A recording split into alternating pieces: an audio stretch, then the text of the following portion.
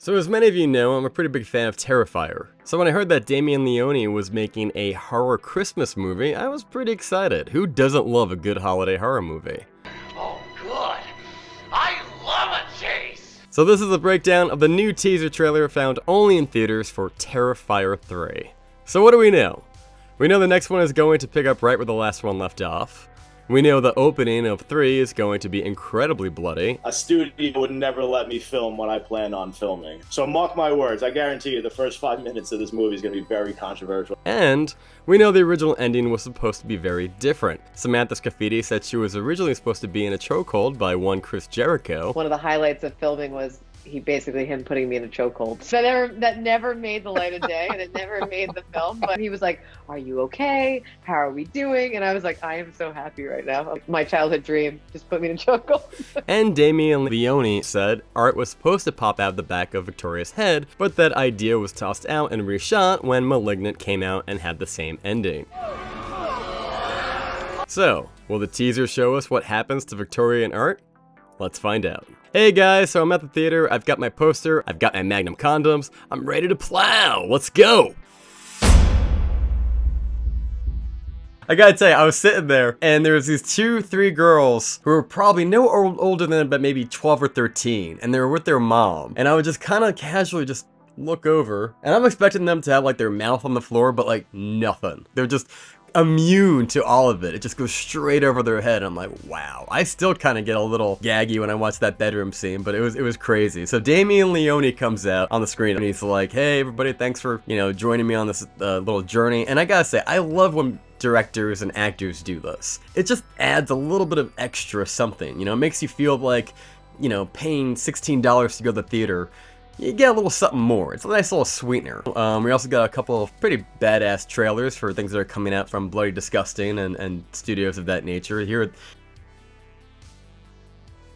And yeah, let's waste no more time. You came here for a recap and analysis. Let's get into it right now. So the trailer begins to the sound of Silent Night as a carousel rotates. We see a vanity table for a little girl decked out in princess, bears, and what might be a wizard. It's kinda hard to say, but it all seems pretty standard. Nothing here that screams Easter eggs, other than a lot of bears that I don't know why, probably coincidental. The snow is coming down hard outside the window, and we see a little girl who is asleep in her bed. However, she hears music. She hears a noise. Is somebody on the roof? Is it Santa Claus? From there, she creeps down the stairs with her teddy bear, sees a shadow move past the living room. She's afraid, but she goes to investigate. Santa Claus is there. He's leaving gifts. The little girl approaches with caution. Is it him? Is it Art the Clown? Is it somebody else? She approaches slowly. I mean, he's an awfully skinny Santa, but, and it's with that she yells out, Santa! And Santa raises his head, but as you probably guessed, it's not Santa, it's Art the Clown. And unlike the poster, he's wearing like one of those cheap, ugly wigs in the whole outfit. And it's great. I'm a little torn because the version of the poster is so damn cool. But again, despite it all, this movie does have a lot of comedy to it. They all do, if you really think about it, despite all the body gore and all of a sudden he picks up an axe and starts laughing maniacally, and the theme song for Terrifier just kicks in, and it's gonna be a bad time. He slowly looks back at the little girl, and it's up. She is done. With that, we get a title card. It's a wreath, Damien Leone's Terrifier 3, and there's 3 skulls, and down the middle there's a little horn, which is, of course, Art the Clown's classic go-to thing from part 2. He also had an All Hallows Eve. That's his thing, the horn. He just likes annoying the hell out of people with it. We cut back, and Art the Clown has clearly killed the little girl. The axe is now next to the tree by the fireplace. It's covered in blood. In the top left corner behind the chair, he has written his name, as he always does, as his calling card. And now he's sitting there eating cookies and milk, trying to dunk it into the cup, before finally looking at the audience, laughing, and giving us a little toast, as if to say, I'll see you next year. And that's it. Now, I know some people mentioned that there was a quick flash in the very end of the trailer, and people thought, okay, what is this, like an Easter egg? It's not.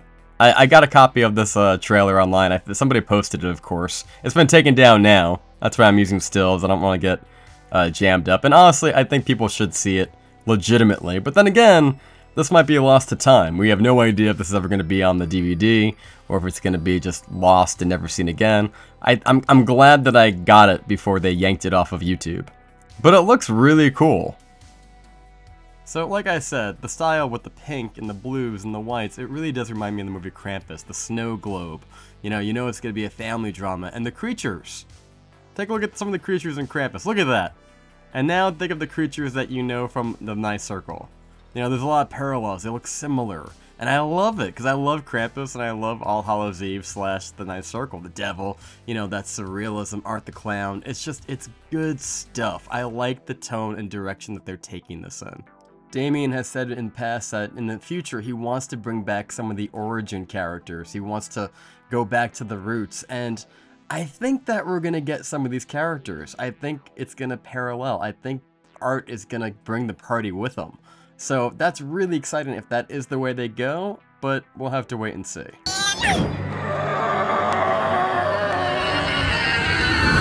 Now, obviously, this is a direct parody or reference to How the Grinch Stole Christmas, which has been parodied many, many times. The little girl, fake Santa Claus, pat on the head, you get the idea. David Howard Thornton even played the Grinch in The Mean One, which was really bad and had really bad PlayStation 1 special effects. I mean, look at that CGI. It's just rough. But I could totally see this being a conversation between Damien and David about how he played the character and how they can improve upon it. I think everybody was let down by The Mean One, and this might be another bite at the apple. I know in the past, Damien has been quoted as saying that LaVera and David Howard Thornton should in fact play their characters as if they were Batman and the Joker. If you've ever seen The Long Halloween, or better yet read it, you know that's really not uncommon for Joker to dress up like the Joker and wreak havoc. He does it in the comics, he does it in the animated series. He's kind of done it a lot if you actually stop to think about it. So I'm very curious to see if that's going to be a thread they continue to pull on, because why not? The Joker got away. In a recent interview asking what was the inspiration directly, Damien Leone said, "One of my favorite horror films of all time was the original Tales from the Crypt from the 70s, the Amicus one, with Joan Collins, when she's being stalked by the maniac Santa Claus, and then they remade it for the Tales from the Crypt in the 90s or the late 80s by Robert Zemeckis. That's my favorite episode ever. I love those episodes in particular, as much as I love full-length horror films, so I've always wanted to do my spin on the maniac Santa Claus. That's just such a classic archetypal horror trope. To see Art now mixed with the maniac Santa Claus is really exciting. Really exciting. I can't wait to dive into that world." Now, as much as I love the trailer, the one thing that I actually enjoy way more, that still brings me joy in so many ways, is this poster. And I think you all saw it when you saw like the leak from somebody at that movie theater. It doesn't look great. They had like plastic over it. You couldn't really see what you were looking at. But now that I look at it, I can see a lot of detail, and I came up with 10 things that I noticed. Maybe you didn't. And we're going to talk about it. In the top left corner, you can see that Art has written his name, as he always does in every single movie. I think this is his way, much like Freddy Krueger, of letting people know that he is still alive and out there, because I'm pretty sure, much like Freddy Krueger, it's people that believe in him that give him his power. Moving over to number 2, you see that the Santa mask he's wearing is actually more than likely Santa's actual face. How did he do it? Doesn't matter, but it very much looks like a mask that like you would see in Silent Night, Deadly Night Part 1 or 2. It looks like a Santa Claus mask from the 80s. It's really cool. Art just went the extra mile. Then of course he has his axe, which is a staple of any horror movie, from Silent Night, Deadly Night, to The Shining, to Misery, at least in the book version. Axes are scary as hell, and anyone who's seen The Shining knows exactly what I'm talking about. Here's Johnny.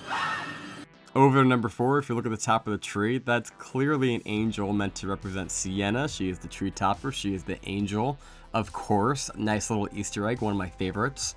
And then if you go down the tree, you'll notice that there's a couple of heads inside the tree.